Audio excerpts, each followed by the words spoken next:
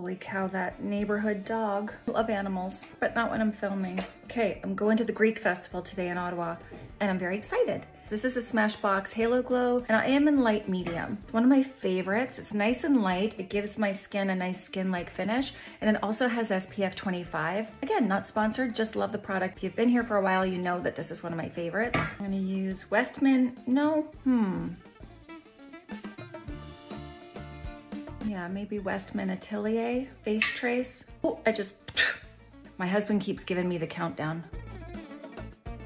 Kind of want just a bronzed look today. I am not doing this very precise, which is very typical of me usually. The only time I really am particular with my makeup is if I'm doing a tutorial or if I have time and I just want to relax and play. In general, I'm in a rush. Time management is not my thing. There.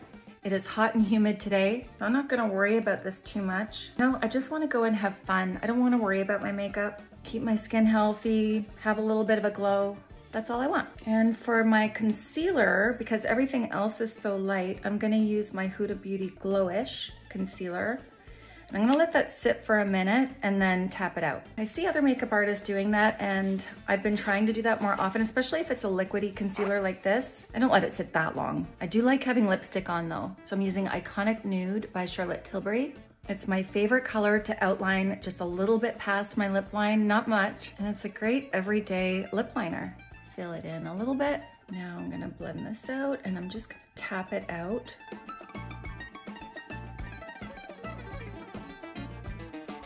Mainly focusing right in there. I love how light this is for what I'm doing today. That darn sunspot.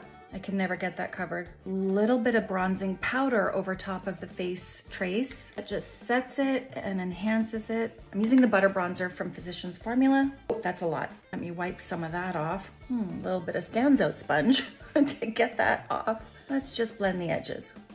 Ooh, better. Goodness. Before I do that, let me put some eyeshadow on. And I'm keeping my eyeshadow really light today. I think I might just, leave it like that. I think sometimes going to these things with a ton of makeup on, especially where I live, not that that should ever stop you from just dressing how you want. It's gonna be hot and it's gonna look a little silly for me. Okay, maybe a little bit of a liner.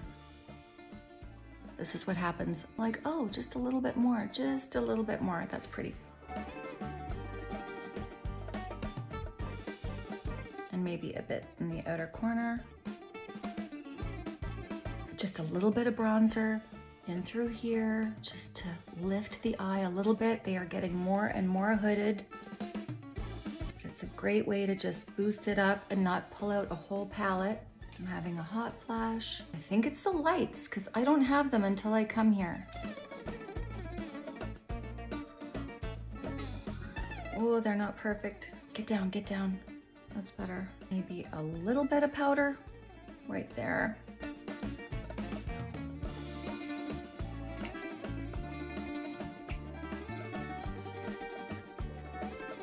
Before I put my mascara on, I'm gonna set. I have to share my new favorite mascara. I've been trying a lot out and I keep reaching for this one. It's the YSL Lash Clash. I paid for it. I had to try it. I don't treat myself to really expensive mascaras very often, and I keep reaching for it. It gives me the fluffiest lashes without clumping. I absolutely love it. Look, one coat. I'm trying not to do the mascara face. It's so pretty. And wait until I show you what it looks like after I do that lash hack. It looks like I've got false lashes on. It's so good. Now, the only thing I find with that is because I put so much powder, I actually have some residue on my lashes. So I do go back over it again with another coat, just to make sure you can't see any powder residue. Or is that my third coat? That's my third coat. Got a little messy on this eye, so I gotta clean that up first. I think I need a little bit of blush. Makeup by Mario. Let's do that.